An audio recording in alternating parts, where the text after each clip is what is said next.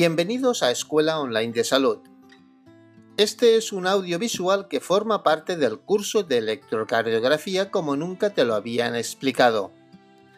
Aunque el curso es básico, siempre es positivo añadir algunas situaciones patológicas que es preciso reconocer rápidamente, especialmente en las unidades de cuidados intensivos donde la monitorización electrocardiográfica nos informa de manera continua del ritmo eléctrico cardíaco. Además, los profesionales de enfermería deberían ser capaces de identificar al menos las arritmias más comunes, algunas potencialmente mortales que pueden presentar el paciente. Por eso vamos a exponer 5 trazados patológicos que requieren un reconocimiento rápido. Si quieres aprenderlo, quédate aquí conmigo.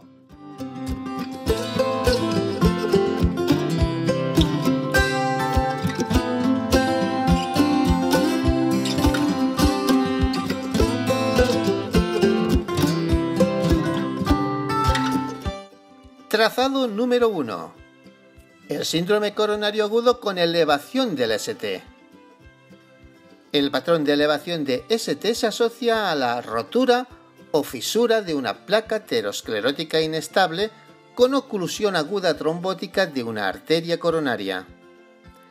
En el 90% de los casos se producen disfunciones eléctricas que pueden ser potencialmente mortales, por lo cual su rápida identificación es fundamental.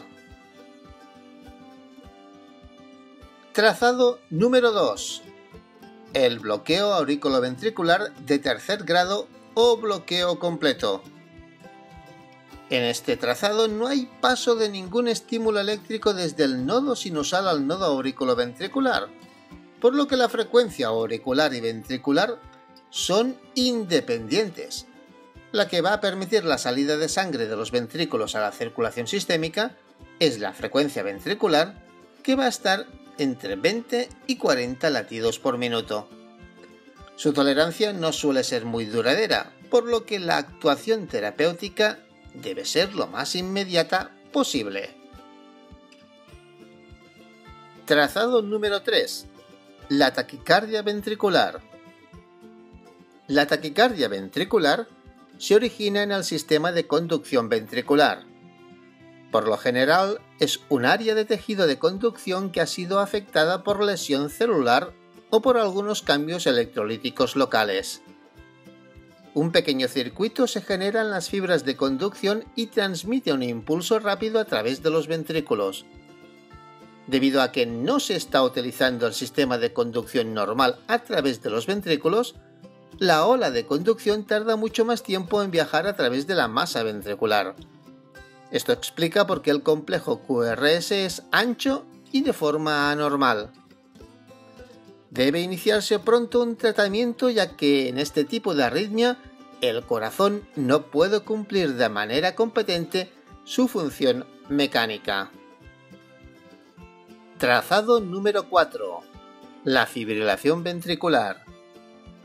La fibrilación ventricular se debe a la pérdida de la actividad eléctrica sincrónica de las fibras ventriculares, dando lugar a una contracción totalmente anárquica del miocardio y a un fracaso hemodinámico.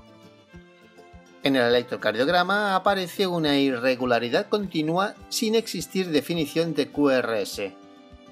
Obviamente es letal. Y trazado número 5. La asistolia. La asistolia es la ausencia de actividad eléctrica cardíaca. Se traduce en una línea plana en el monitor electrocardiográfico, lo que significa ausencia de energía y por lo tanto mayor dificultad para revertirla. No es un ritmo desfibrilable, por tanto se deben iniciar maniobras de reanimación cardiopulmonar. La probabilidad de reversión va a depender de la causa que la ha producido y del tiempo desde su instauración. Pero eso sí, en esta situación, el pronóstico es realmente funesto.